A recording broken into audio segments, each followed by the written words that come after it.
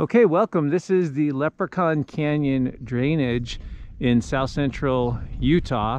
Our little crew's heading up to do a slot canyon, so I thought I'd take you with me today so you could see, we'll look a little bit at the geology as well, but to just sort of see how some of these technical slot canyons look from top to bottom. So our first path here, you can see some of our crew heading up now, is going up this sandstone ridge, maybe 400 feet or so, and then we'll get up to a higher elevation where we can drop in. You can see here, this is the part of the exit narrows of Leprechaun Canyon.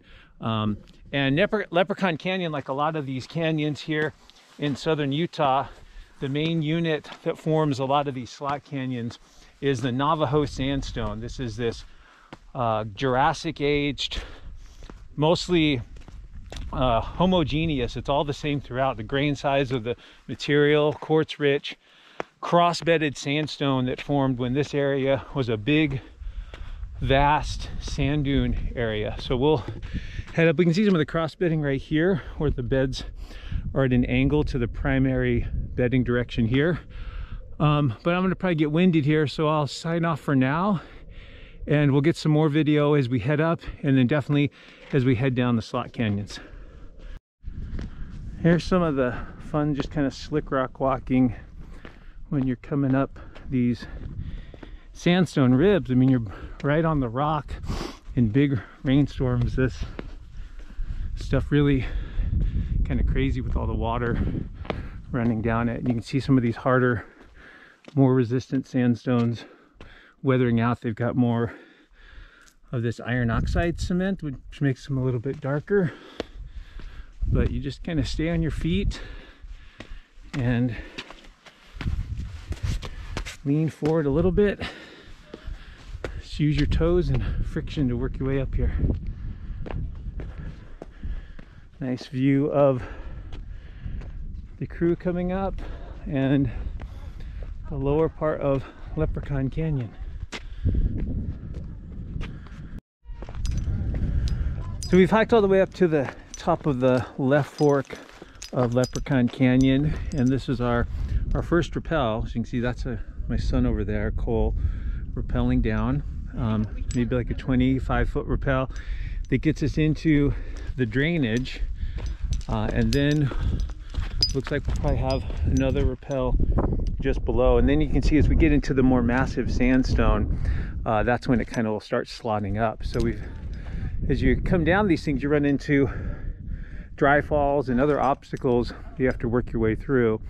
And so this is just one of those. So we've got an anchor here built off of some big boulders where all the people are right here, and then a piece of webbing, and then we hook our ropes to that to rappel off of. So some of the fun of technical canyoneering is just overcoming the obstacles and doing some of the rappels and such. So we'll do a couple more of these as we go down. We've got 6 adults, 3 kids, and just show you some of the cool beauty here in Leprechaun Canyon. So we just rappelled off this maybe little 20-foot little dry fall here, and we're now in kind of the meat, I would say, of left fork of Leprechaun Canyon. So I thought I'd maybe take you a little ways down this section of Slot Canyon. Let's see how technical it gets, but you can see one of these little pits in the wall and little gouges and chips where, as boulders have come down and scoured out this section of canyon, it's actually impacted the wall a bit, leaving some of these little chips and dings. And then of course you can get places where the water circulates and you get these sort of fluted and sort of pothole shapes along the canyon wall as well. So we'll move down here a little further. Pretty narrow. It's about shoulder width through this section, but it has a nice sandy bottom to it. We're catching up to our group here. Looks like they're all kind of backed up. So we'll put the camera away and then move on ahead. But single file as you go through these. So we're a little further down left fork, and you can see just how tight this thing gets. Here's my foot for scale. Like, you have to kind of wedge your body through these things. So a couple rocks we had to climb down just back up here. And in places you're chimneying your body, or you're stemming with your feet out to each wall. Where I think it gets really tricky is when the floor of the slot canyon literally V's down. Like there's really no sand at the bottom, and so your foot kind of gets wedged down along the bottom.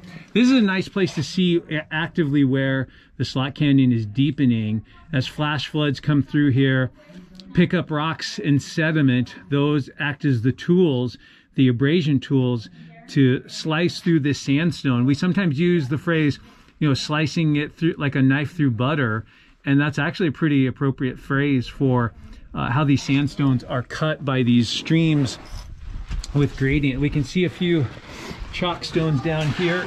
Let's see if we can get by. I'll turn it around for a second so you can see how tight this is. Some of you might think this looks miserable, but we're actually having a really good time. So let's see here. Let's turn it around. And I need to twist around. It's pretty rough on the gear. You end up sort of dragging your backpack through. So now it's opening up a little bit down here at the bottom. I can kind of walk, but just magical the way the light plays off the sandstone walls. Here's some of our group I've caught up to, and then just kind of looking up towards the sky. So this section of slot here is maybe 50 feet or so deep.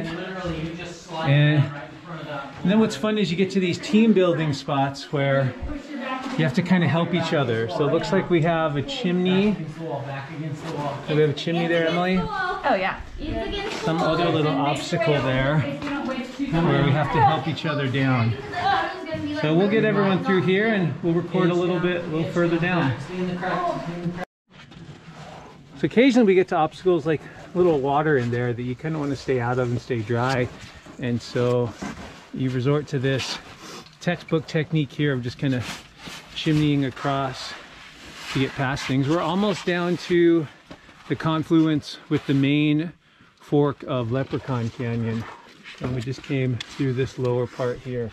So we'll chimney past this, and then we have one last sort of grand section that we'll work our way through. So we've come down even farther into Leprechaun Canyon, where the left fork and the middle fork meet.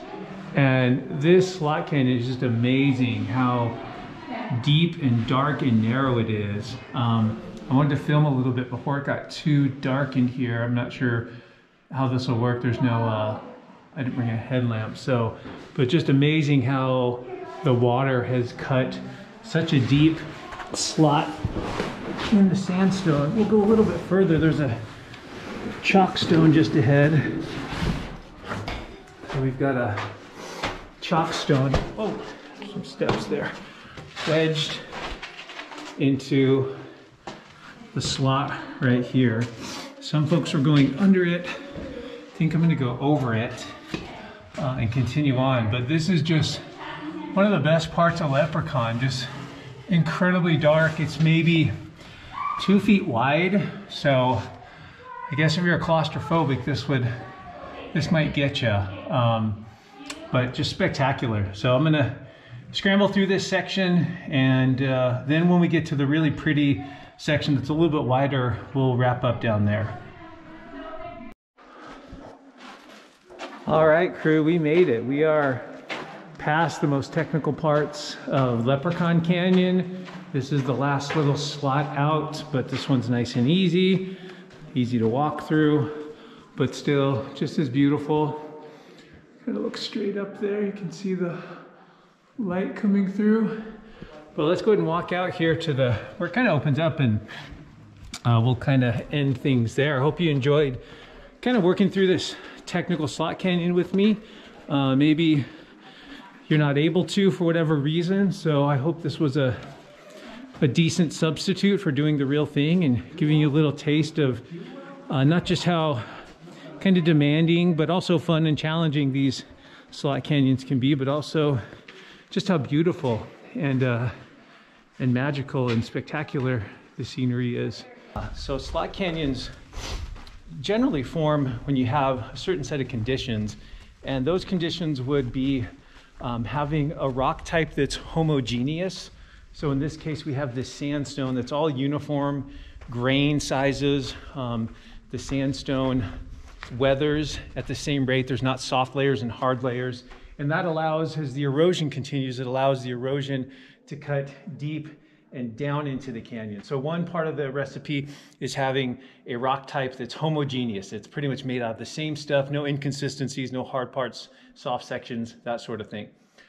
The second part of the equation would be to have a fairly steep gradient. So we need to have an area where the topography is steep enough that as that water moves, it has enough erosive force to cut downward through the layers.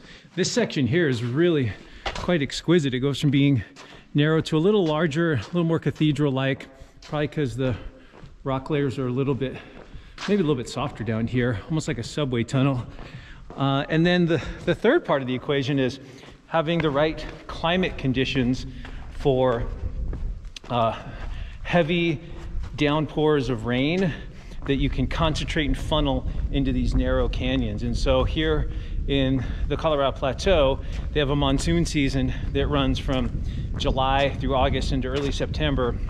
And when they get these types of flash flooding events and intense thunderstorms, all that rainwater is channelized into these slot canyons. There's not a lot of vegetation or soil to soak up the water, and so that water just gets channeled into the canyons, and it carries rocks and sand with it. And the rocks and the sand are actually the tools that actually cut and excavate deeper into the sandstone itself. And so it's a pretty rare combination to have those things all coming together, and that's why slot canyons are somewhat rare. You only find them in certain areas.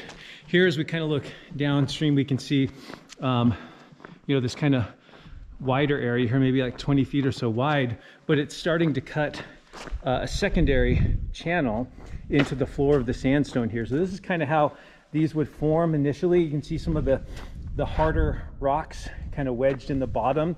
So whenever there's enough water down there, those get moved around. You can see some of the flutes and channels, some of the really beautiful shapes we see in the floor of the slot canyon. And if we come down a little bit further, we can see again, kind of where it's starting to cut a deeper channel again. So really quite remarkable here, these slot canyons in southern Utah, and kind of some of the geology that goes on here. And this is all in the Navajo sandstone, the Jurassic Age sandstone that formed when there was a big sand dune environment that stretched from Mexico all the way down to, or all the way north to Canada. So throughout Utah, eastern Idaho, Wyoming, parts of Montana, parts of Arizona, Nevada. So we're kind of coming out to the end of the canyon here, but just wanted to share a quick little video about the beautiful slot canyon here at the lower end of Leprechaun Canyon.